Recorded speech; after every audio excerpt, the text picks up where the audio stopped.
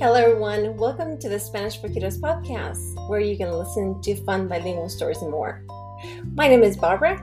I'm the owner and fan of Spanish for Kiddos and your host for this summer reading camp.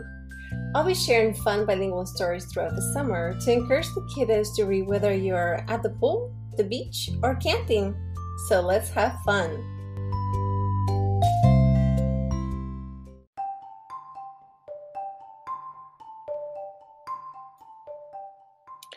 In this bilingual story called Ocean Life Bilingual Story, La Vida del Océano Cuento Bilingüe, I think it's a great and refreshing way to start thinking about bilingual reading during the summer.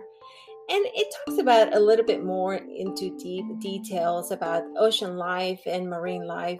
So I think it's a great way to introduce that to the kiddos. So let's get started. Splash, splash! Dolphins swim in the ocean. They like the water. Dolphins eat fish and other marine organisms. Splash, splash, los delfines nadan en el océano. A ellos les gusta el agua. Los delfines comen pescado y otros organismos marinos. Sea turtles go to the beach. They lay their eggs on the sand. Then the sea turtles return to the ocean. Las tortugas de mar van a la playa. Ellas ponen sus huevos en la arena. Entonces las tortugas de mar regresan al océano. Deep in the ocean, you find seahorses and clownfish. They eat small marine organisms too. En lo profundo del océano puedes encontrar caballitos de mar y peces anémonas. Ellos también comen pequeños organismos marinos. The other sea animal that lives in the ocean is the whale. Whales are huge sea animals. They need to eat a variety of marine organisms. El otro animal de mar que vive en el océano es la ballena. Las ballenas son animales de mar enormes. Ellas necesitan comer una variedad de organismos marinos. Wow, there are many sea organisms that live deeper in the ocean. There's an octopus and more fish. ¡Wow! Hay muchos organismos de mar que viven más profundo en el océano. Hay un pulpo y más peces. Sometimes you find jellyfish and crabs in the sea. The ocean life is amazing.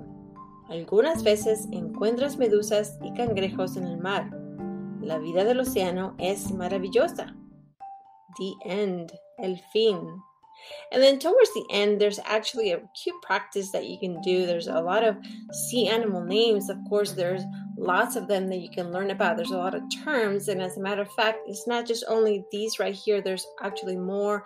If you want to check out our Ocean Life blog post that I have at SpanishForKiddos.com/blog, you can do that as well. And there's a cute little activity, a little match in there that you can do, going back to the text and looking for those specific words of ocean life. And I think that's a great way to do that. Make sure to check out our Summer Reading Challenge that actually includes this free printable along with other fun prizes and other fun activities that we'll be doing over the summer. So thank you so much for joining me for this episode. There's other fun activities that you can check out our SpanishForKiddos.com blog and our shop, of course.